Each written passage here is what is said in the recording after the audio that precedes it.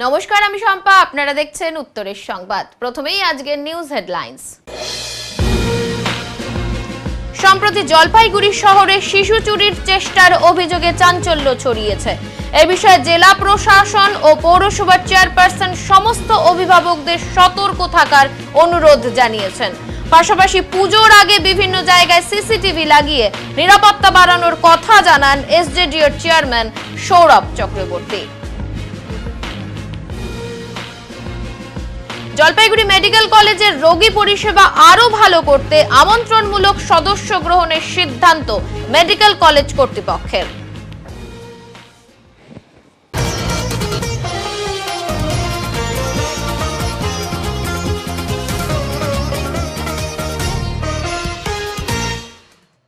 সম্প্রতি জলপাইগুড়ি শহরে শিশু চুরির চেষ্টার অভিযোগে চাঞ্চল্য ছড়িয়েছে সর্বত্র। ইতিমধ্যে জেলা পুলিশ সুপার বিজ্ঞপ্তি জারি করে গুজব ও আতঙ্ক না ছড়াতে অনুরোধ করেছেন। পাশাপাশি যে কোনো অপ্রীতিকর ঘটনা এড়াতে পুলিশ প্রশাসন নজরদারি চালাচ্ছে বলেও জানিয়েছেন তিনি।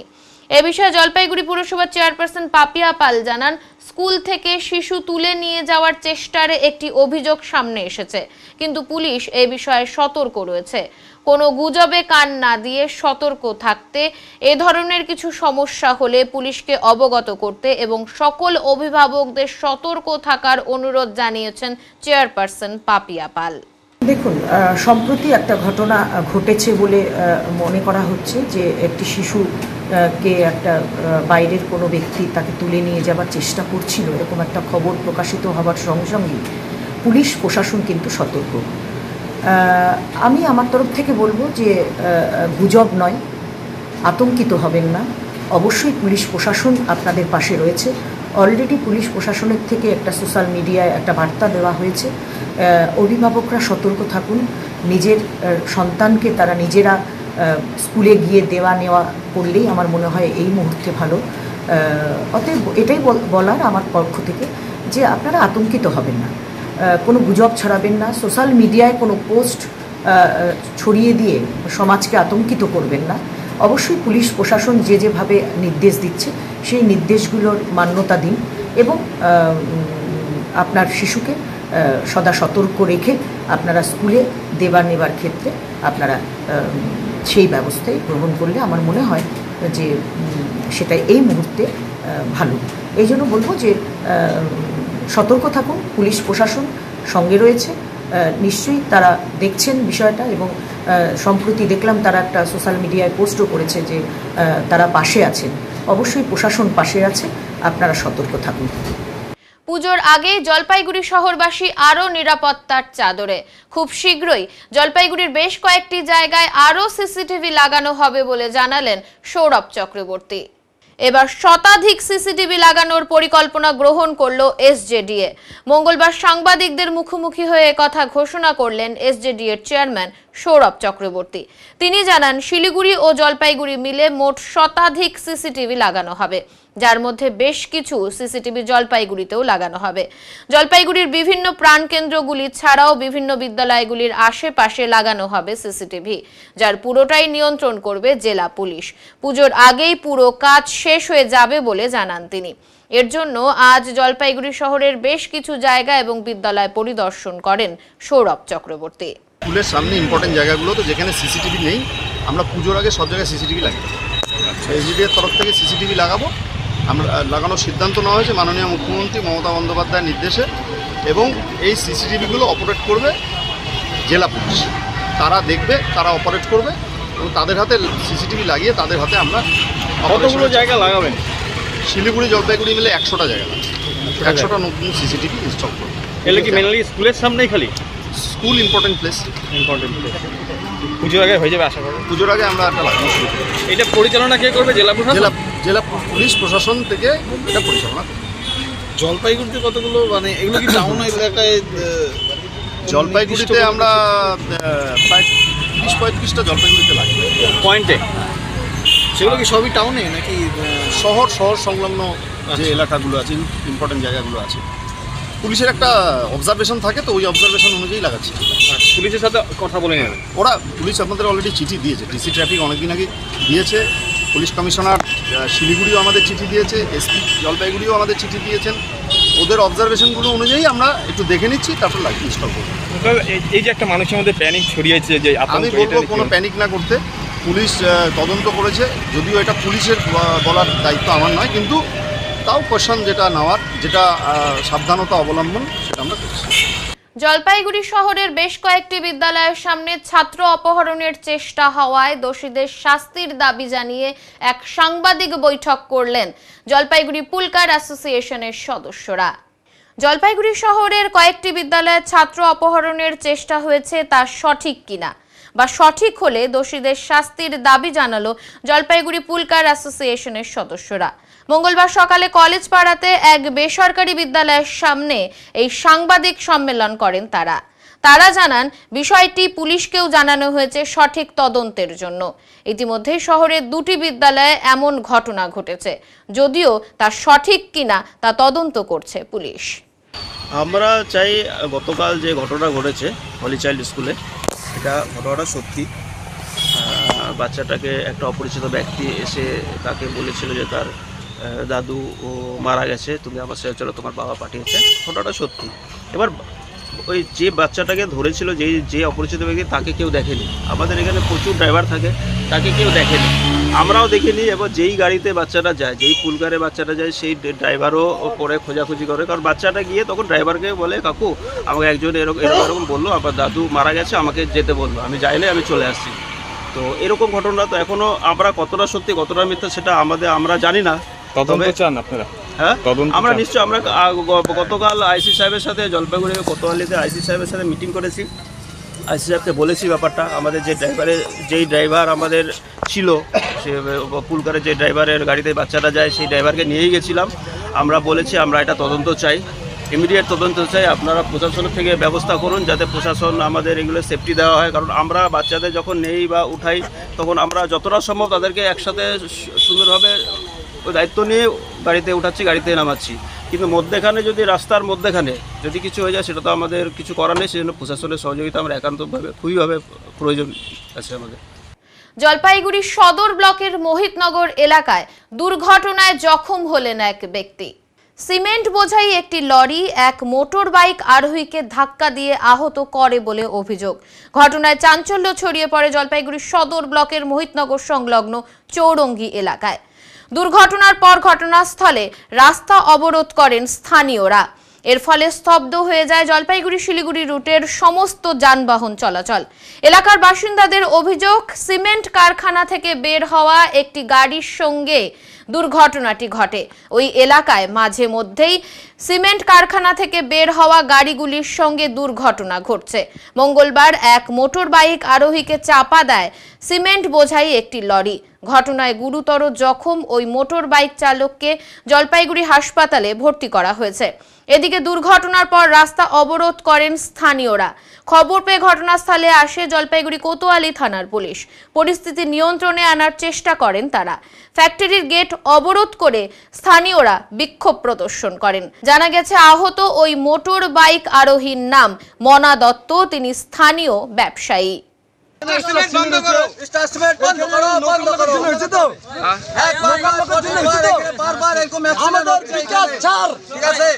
আমাদের এখানে লোকাল লোকের কাজ বন্ধ করে দিচ্ছে, লোকাল লোক কাজ পেলে মুর্শিদাবাদ বিহার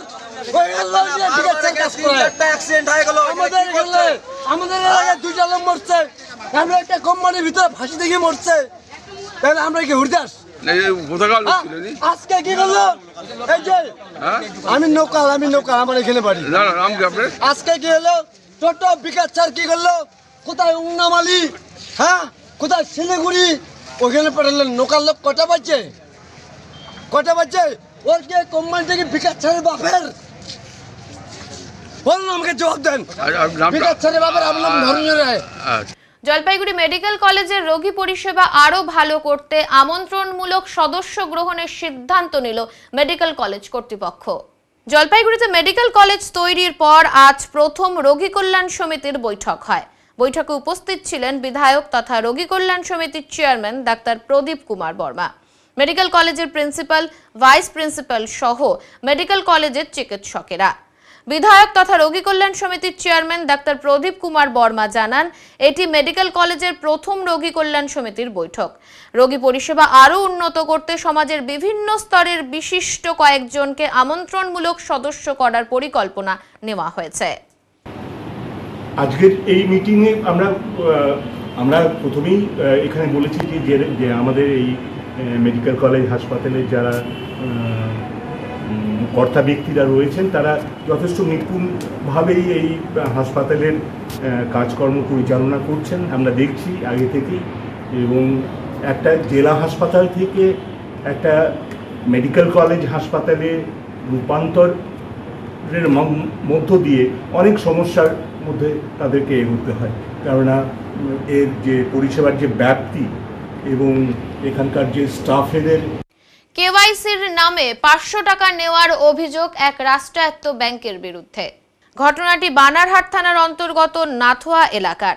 জানা যায়, বেশ কিছুদিন আগে ওই ব্যাংকের কিছু গ্রাহকের কেওয়াইসি না থাকার ফলে অ্যাকাউন্ট বন্ধ রাখা হয়। স্বভাবতই গ্রাহকেরা নিদারুণ সমস্যায় পড়েন। তবে আজ ভুক্তভোগী গ্রাহকেরা অভিনব কায়দায় বিক্ষোভ দেখালো ওই ব্যাংকে গিয়ে। এই দিনই নাথুয়ায় ওই ব্যাংকের সামনে গ্রাহকেরা হাতে সাইনবোর্ড নিয়ে ধিক্কার জানাতে থাকেন এবং ব্যাংকের বিরুদ্ধে একাধিক অভিযোগ তুলে ধিক্কার মিছিল করেন নাথুয়া বাজারে। গ্রাহকেরা জানান, বিগত কিছুদিন ধরে এরকম হয়রানির শিকার হতে হচ্ছে তাদের। আজকে আমরা বিক্ষোভ করছি এই জন্য যে আমরা পাঞ্জাব ন্যাশনাল ব্যাংকের হাজার হাজার গ্রাহক, সেই গ্রাহকদের হঠাৎ করে আমরা জানতে পারলাম আমাদের আধার লিঙ্ক কেটে দেওয়া হয়েছে। আধার লিঙ্ক কেটে দেওয়ার ফলে আমরা অনলাইনে টাকা পয়সা তুলতে পারছি না। আজকে একজন গ্রাহকের বাড়ি বহু দূরে দূরে, চাইলেই তারা চট করে ব্যাংকে আসতে পারে না। আপনারা জানেন আজকাল যানবাহনের ভাড়া অনেক বেশি। আজকে সেই কলাবাড়ি, শিকারিপাড়া, সেখান থেকে যদি এখানে আসতে হয়, ওই ডাউকিমারি থেকে যদি এখানে আসতে হয়, তাহলে অন্তত টোটো ভাড়া বা গাড়ি ভাড়া 60-70 টাকা লেগে যায়। একটা মানুষ আসলে অনেক ঘন্টা তাকে অপেক্ষা করতে হয়, তার টিফিন খাওয়ার ব্যাপার আছে। অর্থাৎ একদিন যদি ব্যাংকে আসতে হয়, খুব কম করে হলেও 100 টাকার উপরে খরচা হয়। আমরা সাধারণ গরিব মানুষ, আমরা হাজিরা মজুরি করে কোনো রকমে দিন গুজরান করি, ফলে আমাদের এখানে চাইলেও যখন তখন আমরা ব্যাংকে আসতে পারি না। ব্যাংক আসার পরে কি হয়রানির শিকার হচ্ছেন? হ্যাঁ, কি কি অসুবিধা হচ্ছে আপনার? এই যে আসি আবার যাই, হ্যাঁ, আরো 1 মাস পরে জমা দিছি, তাও আধানিং বইয়ত পায় না। আরে আমরা গরিব লোক, আমরা কি করে সমান আসিমু ব্যাংক? আর আসিলে আরো নেখানেকি করি না গে, ওরে আরো পয়সা নেয়, আরো ফর্ম কিনো, আরো জমা দাও, 1 মাস টাইম দেয়। কোথা থেকে আসেন? আমরা উত্তর ঝাড়খণ্ড থেকে যাচ্ছি। কত টাকা খরচ হয় আসা যাওয়া এসে 20 টাকা খরচা হয়। আপনারা কি চাচ্ছেন এখন কি চাচ্ছি? আধানিং পাক বইয়ত আর কি। আপনার নাম? আমার নাম গীতা রায়। পাঞ্জাব ব্যাংকের গ্রাহকরা বিক্ষোভ দেখালো এবং ওনারা বলছেন হয়রানির শিকার হচ্ছে কেওয়াইসি নিয়ে। কি বলবেন এই বিষয়ে? আমি তো সেটা তো করে যাচ্ছি, ব্যাংক সবসময় চেষ্টা করে যাচ্ছে যে কেওয়াইসিটা যাতে করে সেই গ্রাহকরা যাতে অসুবিধা না পড়ে সেই ব্যবস্থা করা হচ্ছে। এবং পাঞ্জাব ব্যাংকের গ্রাহকরা বলছেন কেওয়াইসি করার জন্য কিছু অর্থ নেওয়া হচ্ছে। সেটা তো ব্যাংক কর্তৃপক্ষ, বিশেষ করে নাথুয়াহাট ব্রাঞ্চের ব্যাংক কর্তৃপক্ষের কাছে সেটা কোনো খবর নেই। আপনারা ওনার সঙ্গে বসলেন এবং কি বললেন ওরা? কাদের কথা বলছেন? যারা অভিযোগ করছে, হ্যাঁ, ওনারা কি বললে আপনাদেরকে বসলেন এবং বিভিন্ন সময় ওনারা বলছে কেওয়াইসি করার সময় বিভিন্ন সমস্যার সম্মুখীন হতে হচ্ছে।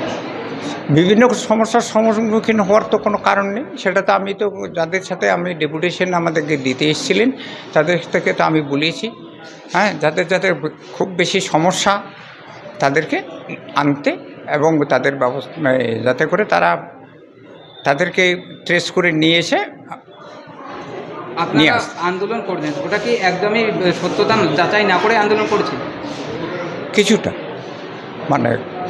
কিছুটা সমস্যা তো আছে, কিন্তু ওনারা যে আন্দোলনটা করছেন সেটা আন্দোলন করার মতো এরকম সমস্যা না।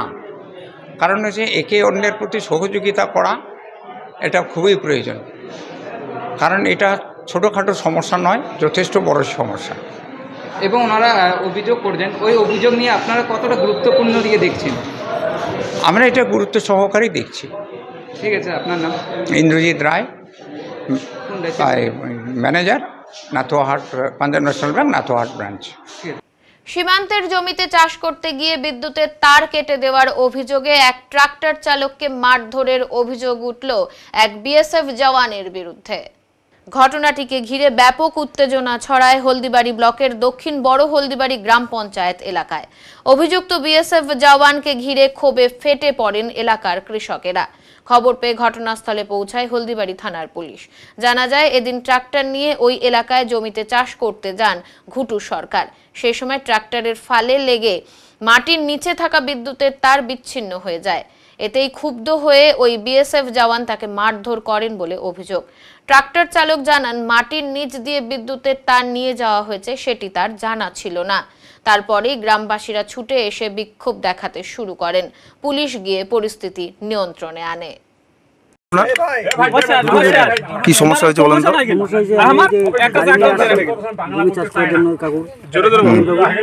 আসতে বলছে তার ছিল একটা দেখিনি, তারা রাখতে গাড়ি শোনা জানি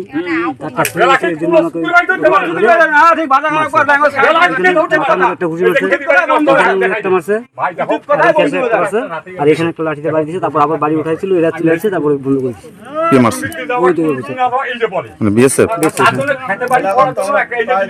মানবিকতার নজির গড়ল ডামডিমের ধর্মসেন।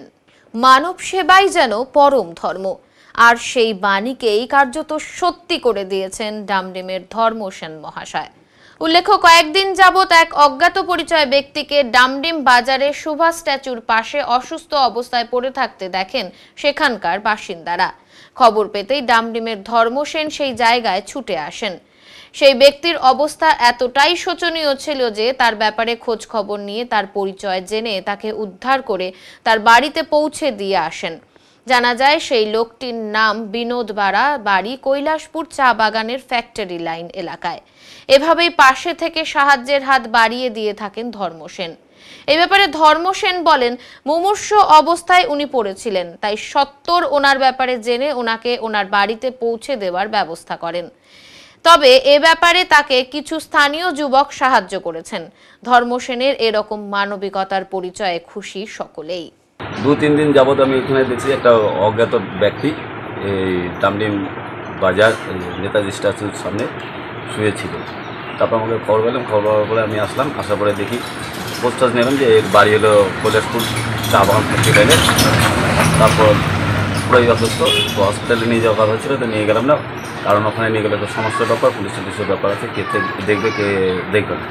তারপর খবর নিলাম বাড়ি ওখানে। তারপর ওখান থেকে ডামডিম বাজার এরিয়া থেকে সবার থেকে কিছু হেল্প নিলাম, নেওয়ার পরে গাড়ি ভাড়া করে তো পাঠিয়ে দিয়ে আসলাম।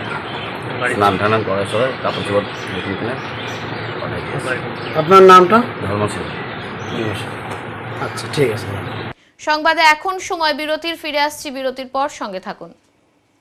সব সময় সব দিকের সব খবর পেতে সাবস্ক্রাইব করুন, বেল আইকনটি প্রেস করে আপডেট থাকুন।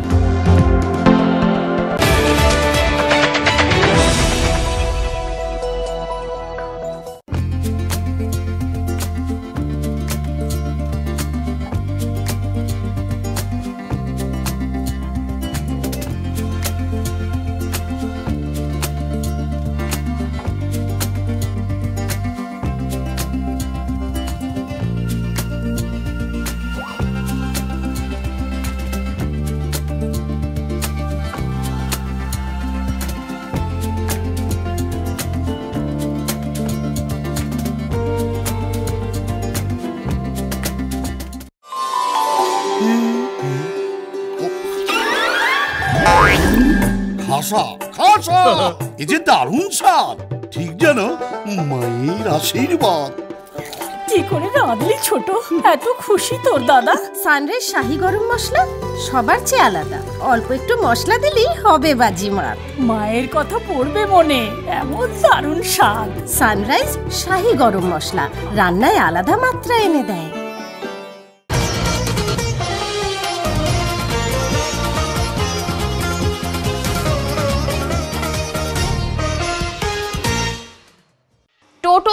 দ্রুত পদক্ষেপ গ্রহণ করতে চলেছে জলপাইগুড়ি পুরসভা।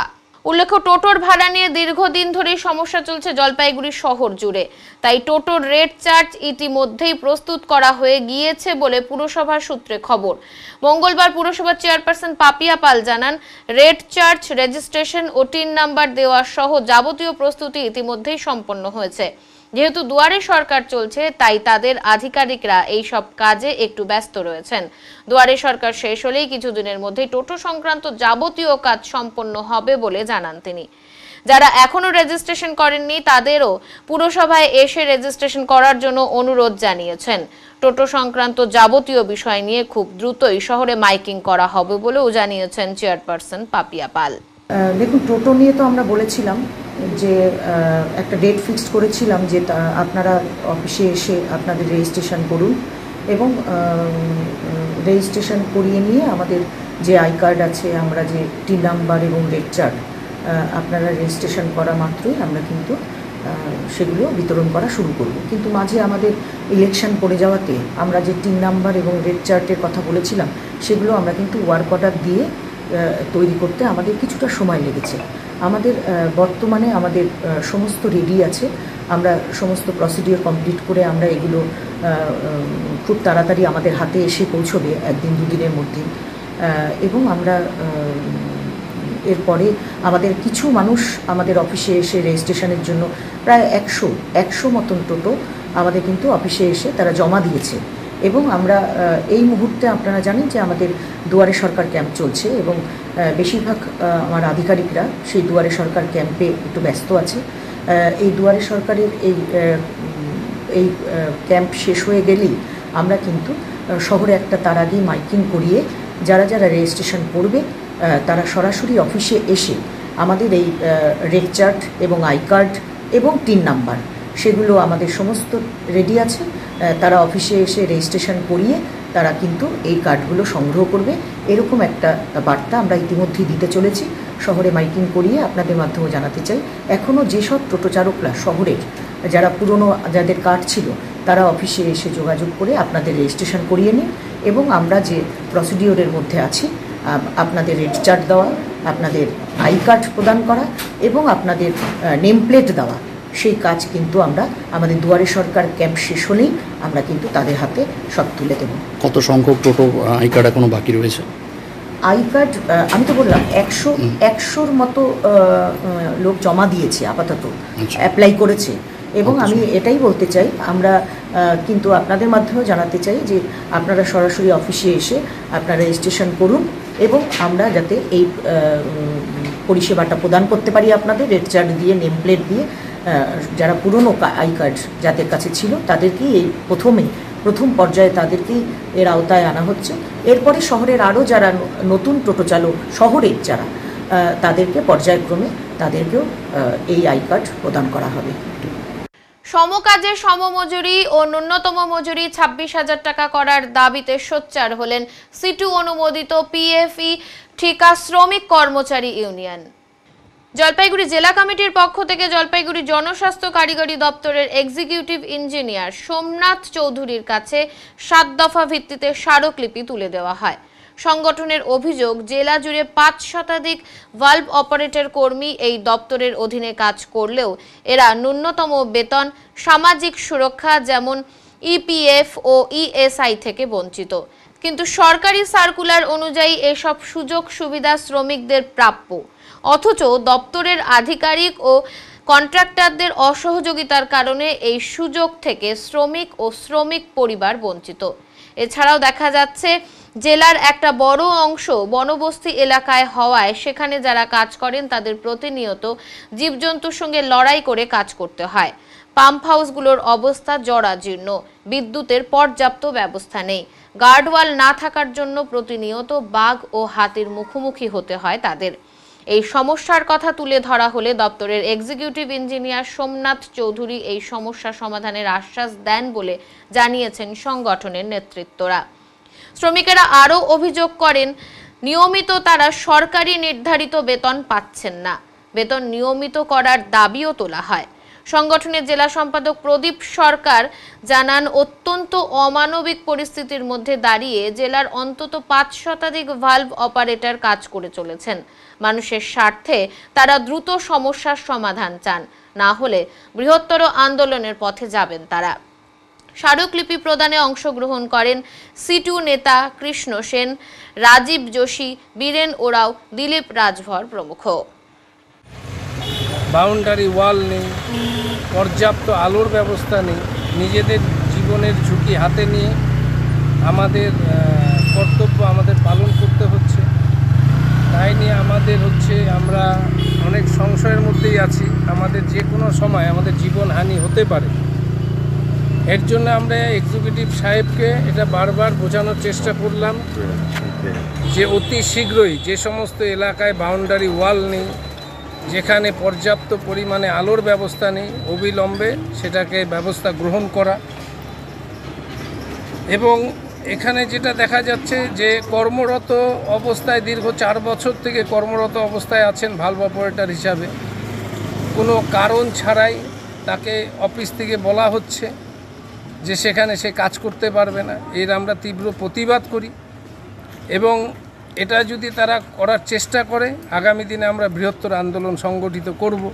আমাদের যে আরও দাবি রয়েছে, সমস্ত ভালভ অপারেটরদের স্থায়ীকরণ করতে হবে, নচেত সুপ্রিম কোর্টের নির্দেশ অনুযায়ী সমকাজে সমবেতন প্রদান করতে হবে।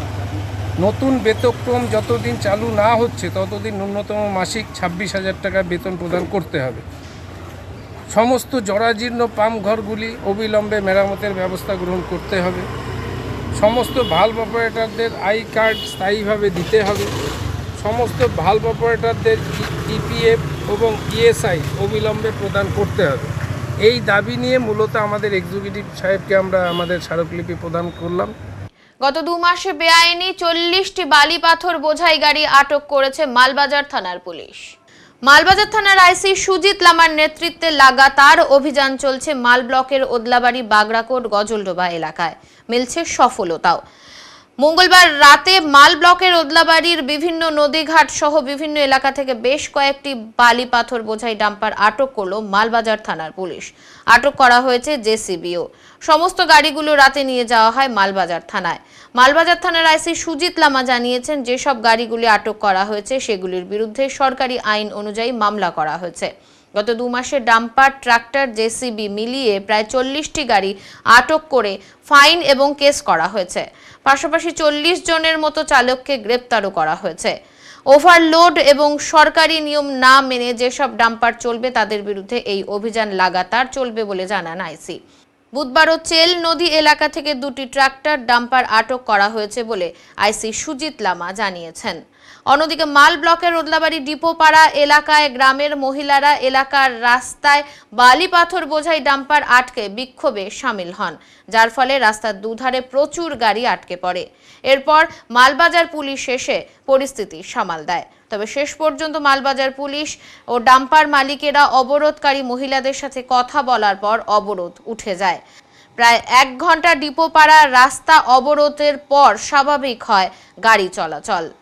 আমরা তো ঘুমাইতেও পারি না, বাড়ি ঘর তো একদম ধুলাবালি দিয়ে একদম শেষ। চলছে দেখুন, এখন আমরা সামান্য 10 মিনিট হয়েছে, কতগুলো গাড়ি আছে, তাহলে কতশো গাড়ি চলে সারা দিনে, সারা রাত্রে। আর আরেকটা ওইটাই তো কতক্ষণ আমরা আটকাতে হবে, এটা আটকাতে হবে। প্রচন্ড ধুলো, মানে কি বলবো, দরজা খুলতে পারছি না আমরা। দরজা খুললে মানে নাকে চোখে মুখে ধুলো আসছে। মানে গেলে দেখাতে পারবো যে বাইরে যে একটা টেবিল আছে আমার ঘরের, টেবিলটা কালো সাদা হয়ে যায় রোজ রোজ। এখন কতবার মুছবো এই টেবিল? লোক আসলে বসতে দিতে হচ্ছে। হ্যাঁ, রাস্তার হাল তো এই যে দেখাই যাচ্ছে, দেখাই যাচ্ছে। আর সবচেয়ে বড় কথা কি, বাড়িতে যেই সব বাড়িতে বাচ্চা আছে, ছোট বাচ্চা, তারা একদম ঘুমাতে পারছে না গাড়ির আওয়াজে। কি রাত, পড়াশোনায় ডিস্টার্ব হচ্ছে, কি দিন কি রাত, ঘুমাতেই পারছে না বাচ্চারা। মিতালি বিশ্বাস। ফের ট্রেন চালকের তৎপরতায় প্রাণ বাঁচল এক পূর্ণবয়স্ক হাতির। জলপাইগুড়ি জেলার নাগরাকাটা ও চালসার মাঝের ঘটনা। রেল সূত্রে খবর, আজ সকালে 75741 শিলিগুড়ি ধুবড়ি ডিএমইউ ট্রেনের চালক হঠাৎ দেখতে পান নাগরাকাটা ও চালসার মাঝে রেল লাইনের ওপর একটি হাতি দাঁড়িয়ে রয়েছে। চালক হাতিটিকে দেখে ট্রেন থামিয়ে দেন। দীর্ঘ সময় রেল লাইনে দাঁড়িয়ে থাকার পরে হাতিটি চাপড়ামারির জঙ্গলে ঢুকে যায়। এরপরেই রেল চলাচল স্বাভাবিক হয়।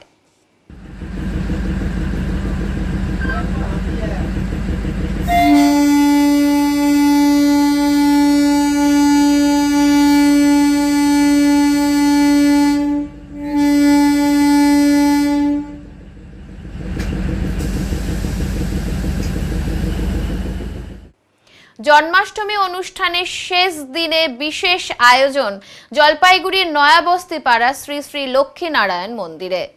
জন্মাষ্টমী উৎসবের শেষ দিনে জমজমাট অনুষ্ঠানের আয়োজন, শেষে খিচুড়ি প্রসাদ বিতরণ। শ্রীকৃষ্ণের জন্ম উৎসবের 6 দিনের শেষ দিনে সোমবার নয়াবস্তিতে শ্রী শ্রী লক্ষ্মীনারায়ণ মন্দির ঠাকুরের বাণী পাঠের পর সকলের জন্য খিচুড়ি প্রসাদ বিতরণ করা হয়। খিচুড়ি প্রসাদ নিতে অসংখ্য ভক্তরা উপস্থিত হয়েছিলেন এই মন্দিরে। 6 দিনের শেষ দিনে ভক্তদের উপচে পড়া ভিড় দেখা গিয়েছিল মন্দির প্রাঙ্গণে।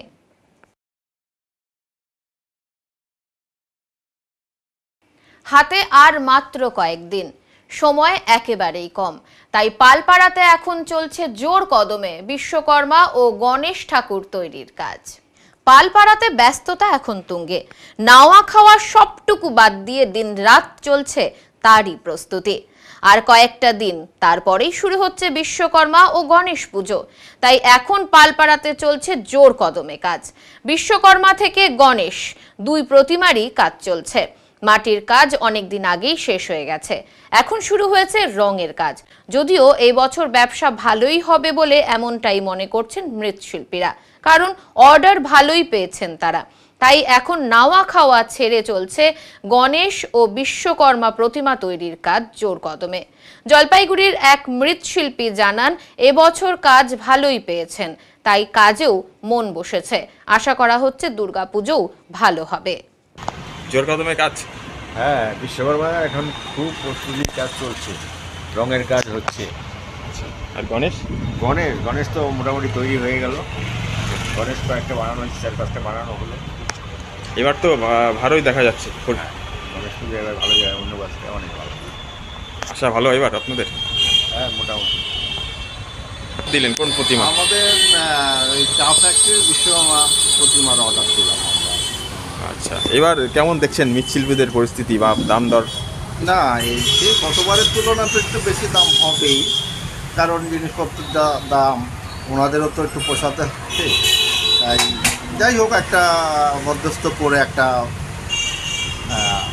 বায়না দিলেন? হ্যাঁ, বায়না দিলাম। কিসের বায়না দিলেন? বিশ্বকর্মা। দাম বেড়েছে? দাম তো সেই তুলনায় খুব একটা বাড়েনি, তবে বাজার ঠিকই আছে, ওনাদের ঠিকই আছে বাজার। সংবাদে এখন সময় বিরতির, ফিরে আসছি বিরতির পর, সঙ্গে থাকুন। সব সময় সব দিকের সব খবর পেতে সাবস্ক্রাইব করুন, বেল আইকনটি প্রেস করে আপডেট থাকুন।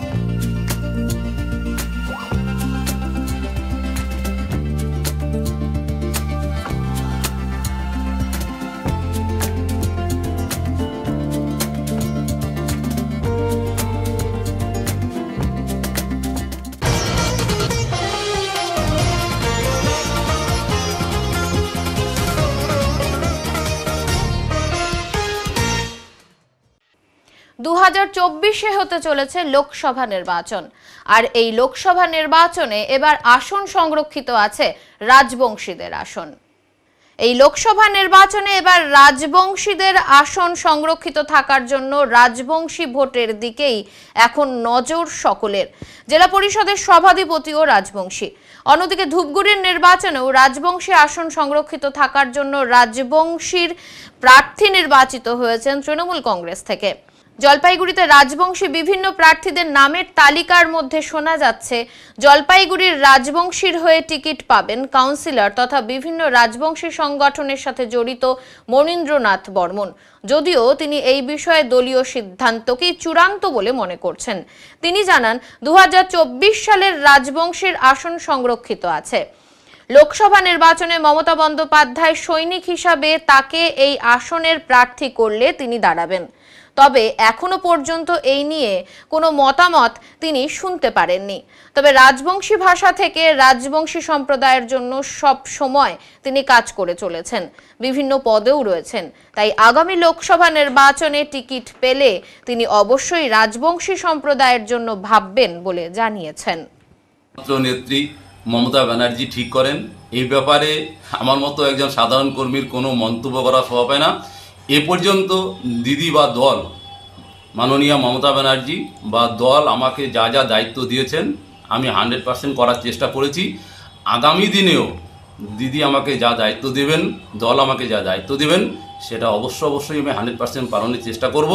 তবে আমাদের যে 42টা আসন সেটা দিদি সরাসরি দেখেন, আর দিদি পশ্চিমবঙ্গটাকে হাতের তালুর মতো চেনেন।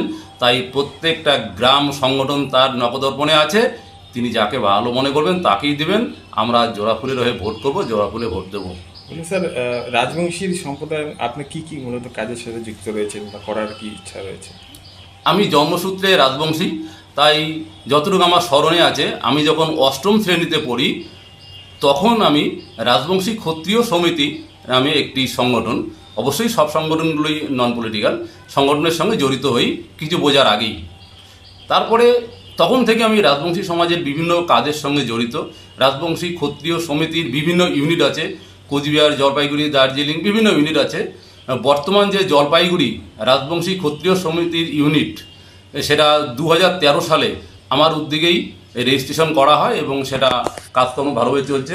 সেটার বিশেষ ভূমিকায় আমি রয়েছি। রাজবংশী ক্ষত্রিয় সমিতি, এই সমিতির কাজ হলো রাজবংশীদের সামগ্রিক উন্নয়ন। এখন মঙ্গলবারের আবহাওয়ার খবর।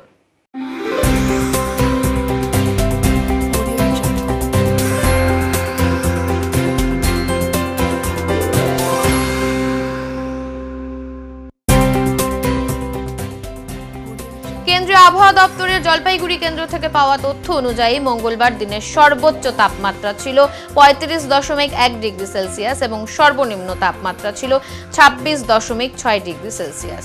গত 24 ঘন্টায় বৃষ্টি হয়নি। শেষ করবার আগে আজকের বিশেষ সংবাদ আরো একবার। সম্প্রতি জলপাইগুড়ি শহরে শিশু চুরির চেষ্টার অভিযোগে চাঞ্চল্য ছড়িয়েছে। এ বিষয়ে জেলা প্রশাসন ও পৌরসভার চেয়ারপারসন সমস্ত অভিভাবকদের সতর্ক থাকার অনুরোধ জানিয়েছেন। পাশাপাশি পুজোর আগে বিভিন্ন জায়গায় সিসিটিভি লাগিয়ে নিরাপত্তা বাড়ানোর কথা জানান এসজেডিওর চেয়ারম্যান সৌরভ চক্রবর্তী। জলপাইগুড়ি মেডিকেল কলেজের রোগী পরিষেবা আরো ভালো করতে আমন্ত্রণমূলক সদস্য গ্রহণের সিদ্ধান্ত মেডিকেল কলেজ কর্তৃপক্ষের। উত্তরের মনের পরিবেশনায় উত্তরের সংবাদ এখনকার মতো এই পর্যন্তই। নমস্কার।